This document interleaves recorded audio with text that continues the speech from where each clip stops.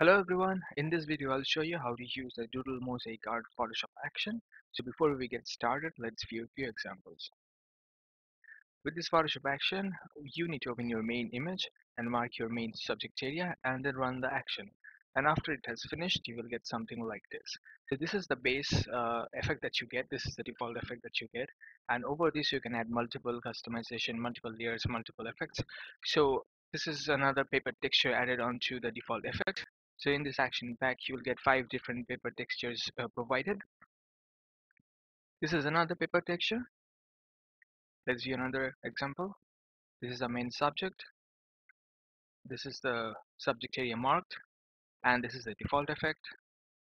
And here is again the paper texture added on top of the default effect. This one is actually a color effect applied on top of it. After the action has finished running, you will get 10 pre-defined color effects. You can simply toggle the visibility of those layer icons. This is another color effect. And this is some sort of pop-art style color effect, color field. You get another one color for the main subject image and another color for the background. You can change the colors to the one you like. This is the base effect, the default mode. Here, the on top of the main effect, a paper texture is applied and also the paint color is changed. So you can change the paint color to any color you like and turn the black to some other color like blue, red, anything that you want.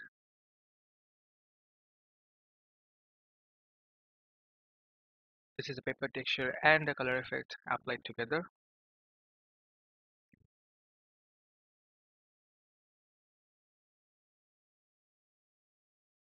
Pop-art style color effect combined with the paper texture.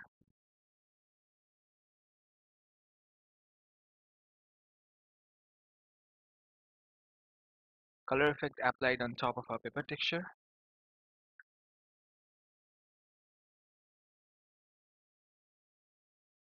For this one, a paper texture is applied and then the paint color is changed. Here also the pop-art style color is applied for the background and white is kept for the main subject.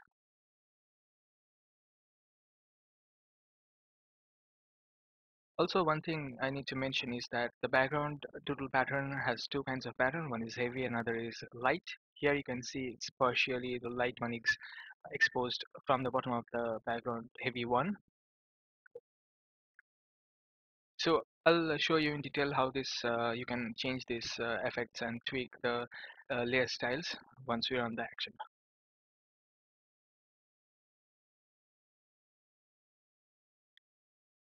So I'll be using this image. So before we get started, we need to check few things like our image mode should be RGB and 8 bits per channel should be checked. Then again, click this flyout list and select the panel options. Just add copy to copied layers groups and use default masks and filters. Both of these checkboxes must be checked. Then your background layer should be a background locked layer.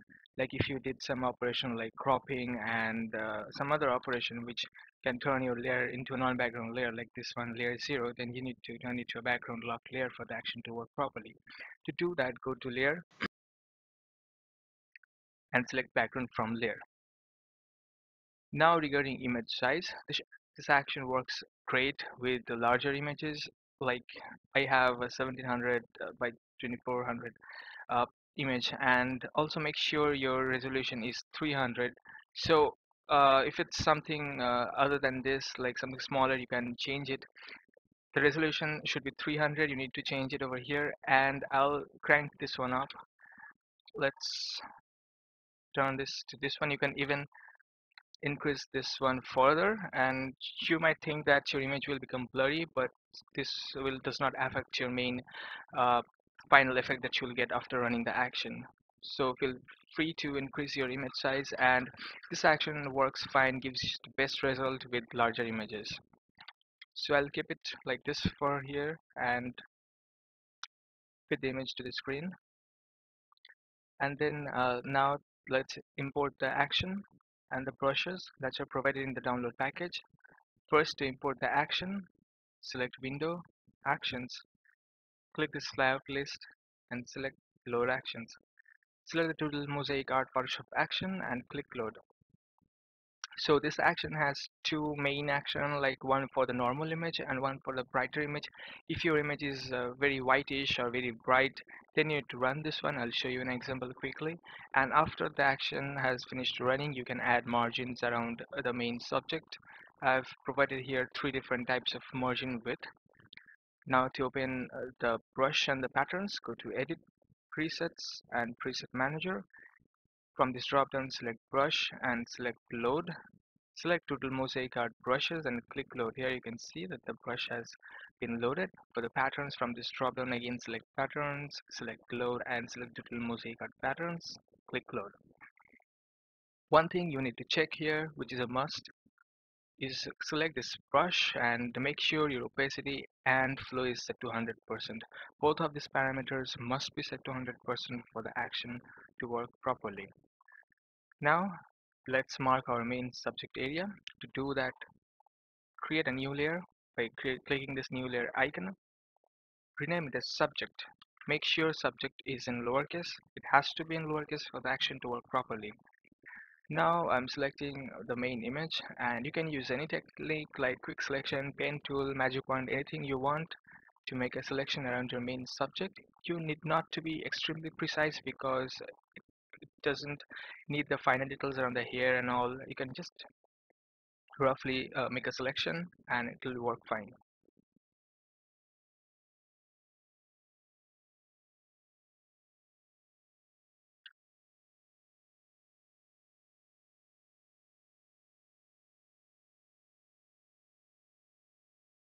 Okay, this one will do.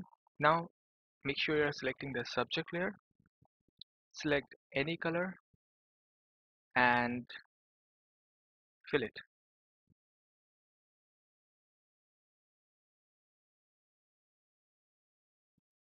Deselect the selection.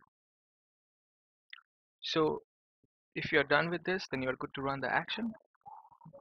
Now again, make sure you have a good contrasted image, and you can run the normal action, or if you have a very bright image, you need to run the second action. So select the action and click play. It will take some time for the action to finish.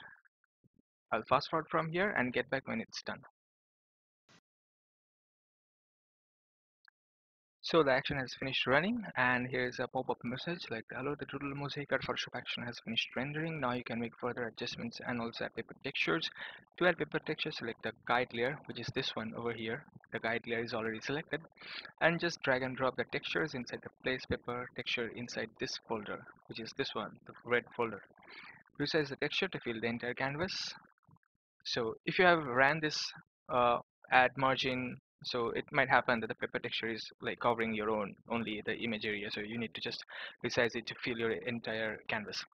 You can also run the add margin action to add a margin around the image. If you add a margin after placing the paper texture, make sure to again resize the texture and the additional effects group to fill the entire canvas. Please refer to the video guide for further details on how to apply the effect. So this additional effects show if paper texture is added. What it does is it creates a smudged out effect which looks good if a paper texture is placed over here. So if a margin is added, you need to resize this one. I'll show you. So let's add a paper texture.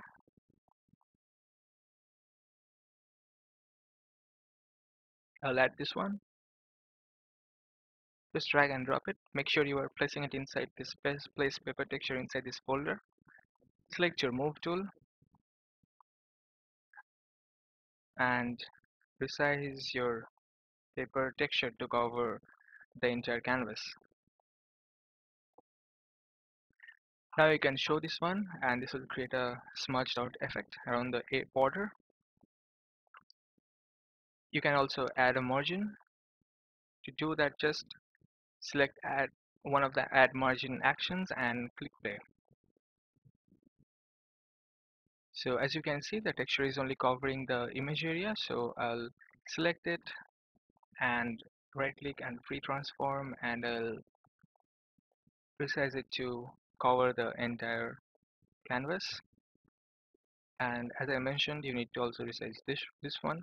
So again, pre-transforming this one to cover the entire canvas. Now before we go into the layers and folders which are generated over here, I want to quickly show you what difference it makes for the second action. So to do that, let's select another image. Let's take this one and quickly mark the subject area.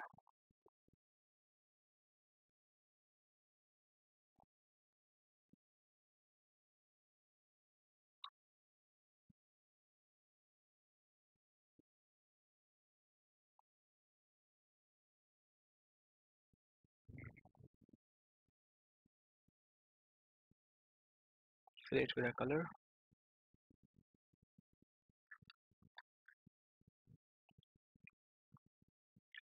I'll first run the first action and then I'll run the second one to show you the differences.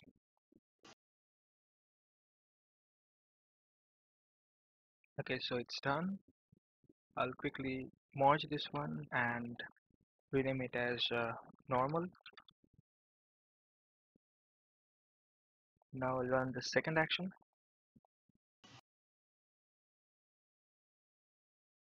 So it's also done, and let's view the differences.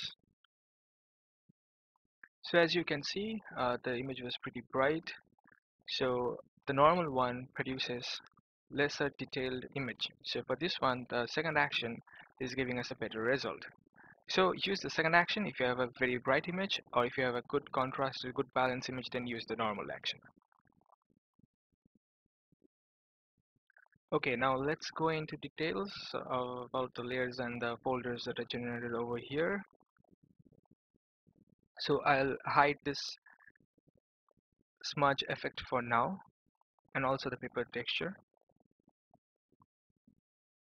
Let me quickly zoom and show you the details.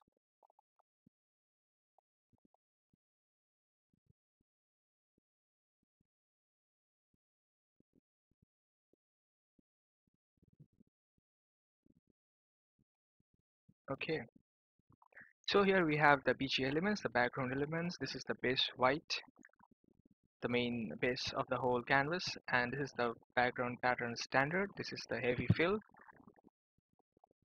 and here we have the background pattern light. So you can toggle this one pretty easily by switching these icons.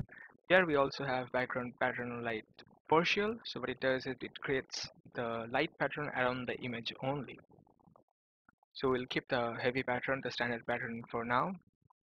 Now this is the image element. This is the main bulk of the image. This is the image base white. If you hide this one, the background pattern will be visible through the image. Then we have hatching 1. These are the different hatching layers. So to like if you feel that you need to tone down these hatchings a bit, then you can hide this layer, hatching 2, hide to reveal hatching 2 partial, and this will reveal this one. As you can see, it's a toned down version of the hatching. If you prefer this one, you can keep it or you can hide this one. I'll keep it for now, and then we have the shadows, which makes the bulk of the dark areas. Then we have the image line elements. We have a thicker line element. Then we have the image outline, and we have an image outline hatching. Next we have additional elements and color. Here we have the grid showing through the image in some places. Then we have the pen color adjustment layer. You can double click and change the color.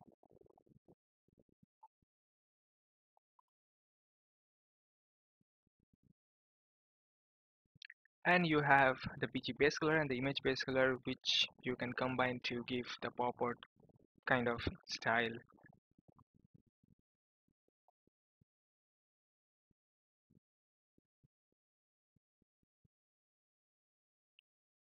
Okay, so here we have the 10 predefined color effects. You can simply show them.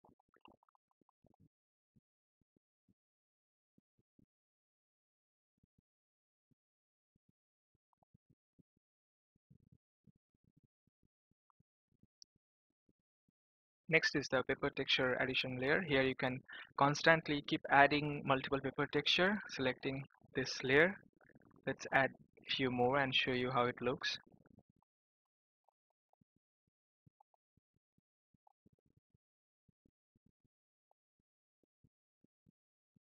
Let's add one more.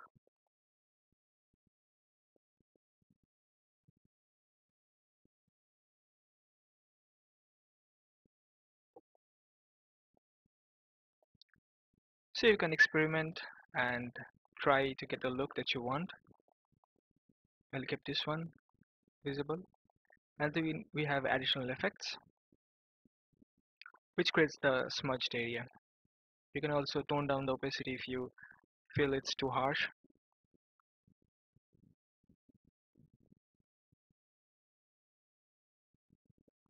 Next we have the overall adjustments. This is overall levels,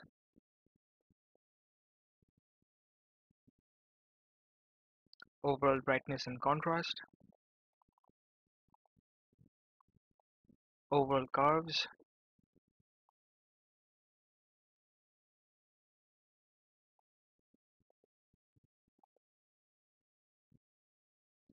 You can invert the image with one click. Next we have overall gradient map. You can use your own custom gradient map to add a overall color effect. Next we have an overall gradient fill. You can change the gradient style and you can change the angle and the scale, and you can also change the blending mode. So tweaking the blending mode of this gradient fill or the color fill creates unique effects.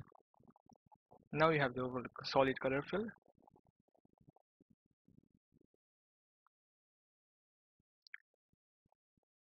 So you can simply delete this effect to get your main image back. And here we have our margin layer created. Be sure to run this margin action after you have run the main action. So this is all for the Doodle Mosaic Art Photoshop action. Hope you like it. See you soon.